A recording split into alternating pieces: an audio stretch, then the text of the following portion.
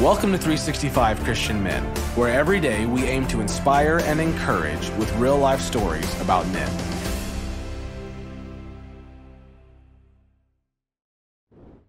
October 11th, Robert Hamill Nassau. On this date, in 1835, Nassau was born in Pennsylvania. But for 45 years, he worked in various parts of Africa as a missionary, a medical doctor, a scientist, an explorer, a pioneer, and a prolific author. Nassau sent large collections of cultural artifacts to the University of Pennsylvania and Princeton for study, and he was the first to send a gorilla carcass to the United States. As of 1891, Nassau was the only scientist to supply perfect gorilla brains for anatomists to study. And if you're an anatomist, I guess that's a big deal. Nassau also wrote many thick volumes with illustrations about life in Africa, and the man translated the Bible into Benga, the language of West Equatorial Africa. Fear can paralyze a man who lacks trust, but a Christ follower can stifle fear. Robert Nassau lived among the native people of West Africa with his family and 3 groups: New Native Christians, natives who liked the missionaries, and a group of natives who hated the missionaries and wanted to drive them out. In his writing, Nassau referred to these unhappy natives as heathens, and he had to find a creative way to negotiate with them since they believed in spirits, curses, and witchcraft. One Friday afternoon, a group of heathens converged on the village and demanded the villagers charge the missionaries higher prices for their produce. Nassau had always been able to settle issues by open discussion, so he politely declined the price increase. But Nassau's quiet confidence infuriated the heathens. Immediately, they invoked the power of Ukuku and made a new law with these 3 parts. Number 1, no more food should be sold to Nassau. Number 2, no native should work for him. And number 3, Nassau would not be permitted to drink from his own spring on the mission's premises.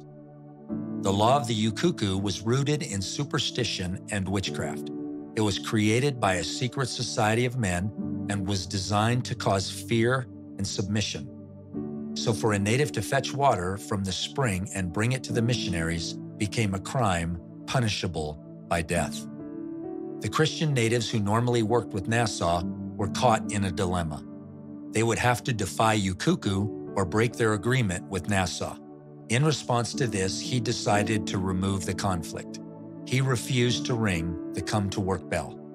Nassau said, quote, "Staying away from the spring would seem to be bowing to a power which he had always preached against, which was based on a lie and which stood in the eyes of the African as an idol." The next morning, Nassau made a public demonstration against the Ukuku law. He went to the spring and drew up a bucket of water. The spring was several hundred yards from Nassau's house, through a winding jungle path. From a hiding place in the vegetation, a spy jumped out at Nassau and tried to knock the bucket away, but Nassau outmaneuvered him. The spy viciously thrust his spear at Nassau's back, but somehow the point couldn't touch Nassau. Neither the spy nor Nassau could see what had stopped the spear.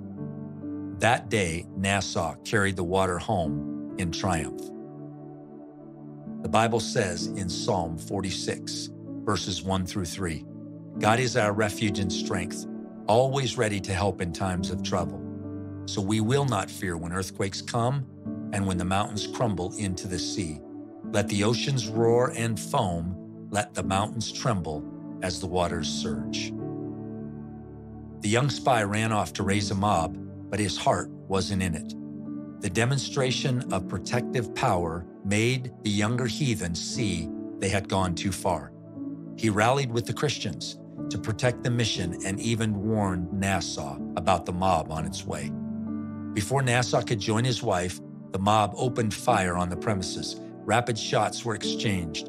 Nassau crossed an open space to get his wife and locked the door behind him. It was a short, angry, bloodless fight of less than 20 minutes, and the Ukuku was defeated.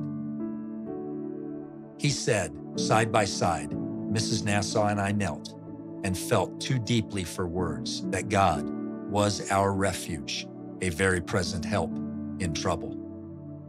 Looking back on the day, Nassau saw that the Christians of this village were becoming noble and courageous. God was rearranging the way the natives thought. Robert Nassau's response was to give all the glory to God. Fear can paralyze a man who lacks trust, but a Christ follower can stifle fear. Do not let fear dictate your next move. Place your confidence in Jesus. He will empower you to silence that fear.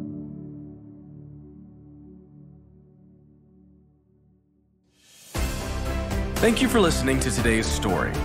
Every day of the year, our hope is to inspire you with real-life stories of faithful men who have gone before us. Hebrews 12:1 says, "Therefore, since we are surrounded by so great a cloud of witnesses, let us lay aside every weight and the sin that so easily ensnares us. Let us run with endurance the race that is set before us." Join us tomorrow for another story at 365christianmen.com.